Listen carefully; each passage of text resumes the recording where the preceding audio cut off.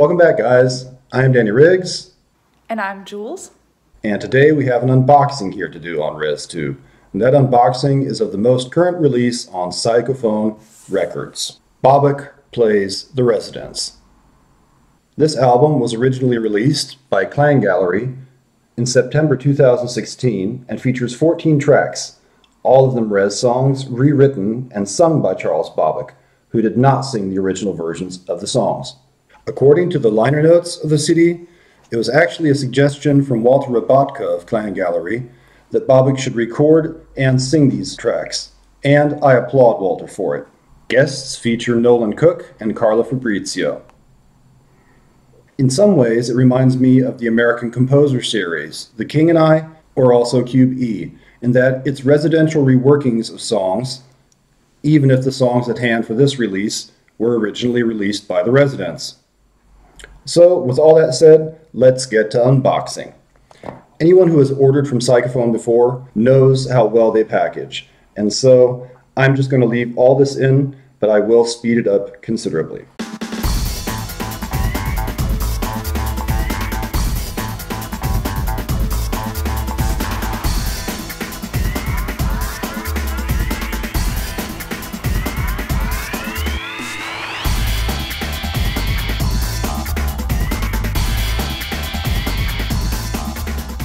And here it is. PR41, being the 41st release by Psychofon Records. And as you can see, this cover is a reworking of the inside of the Clan Gallery CD.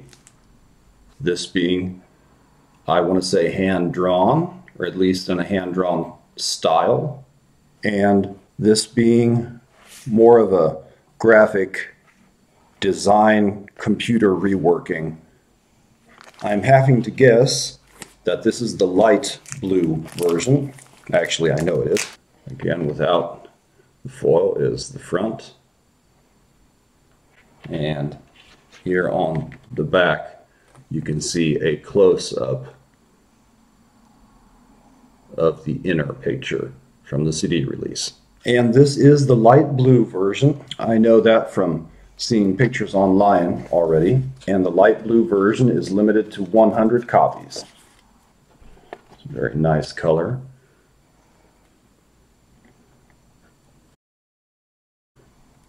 Very sturdy light blue.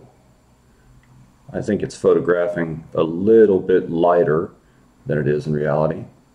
And here you can see the name of the project. And on this side, it's simply a black middle. And like I said, this is limited to 100 copies, which are already sold out, as is the other limited edition that we'll be getting to in just a minute. Because this is the so-called collector's edition. And this is limited to 73 copies, which are also already sold out. Did I just say that? I already said that, didn't I?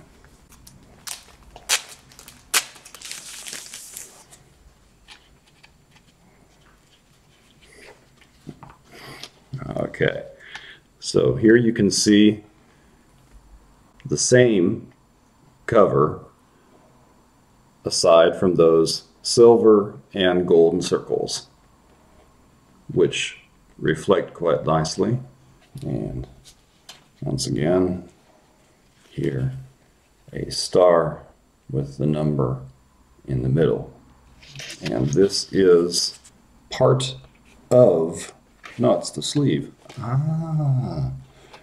Gotta love Andreas. Okay, so this is a laminate that goes along with the project. And when you've taken the laminate out of the case, you can see that drawing again. And this color is what is called multicolored splatter.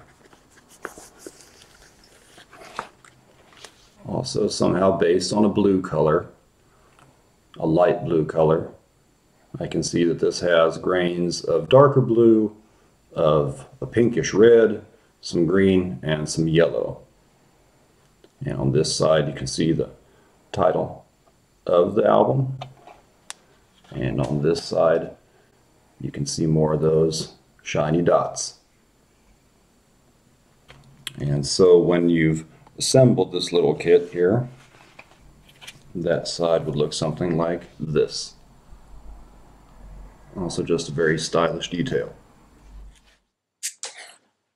But then it hit me when I was sitting here in the dark, stroking the record for good luck. I'm sure you guys know what I mean. There's something more to this album cover. The sticker on the front of this album is actually what is called rainbow foil. And observed in the right light, you can see why. Just as observed in the right light, you can also see that those stylish polka dots in silver and gold are also here on that cover.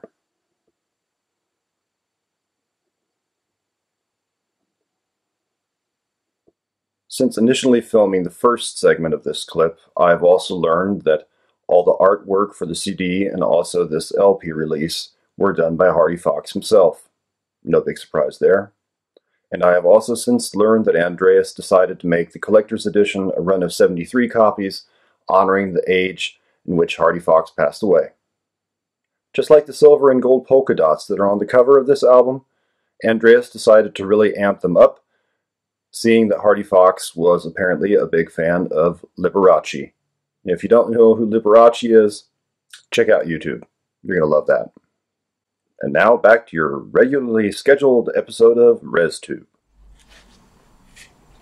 And you might have noticed that there is one more thing down here, and that is number 10 of 10 test pressings. Very, very fortunate that I got this. As I'm sure you know, test pressings are very rare. Like I said, there are only 10 of these each for each Psychofon release. And I've been able to get a few over the last few years, and they're always nice to have and a real collector's item.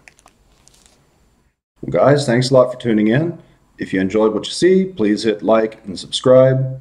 Share this on Facebook. You can find me on Instagram, on Facebook, and on Twitter. And as always, you guys stay healthy and stay weird. Bye-bye.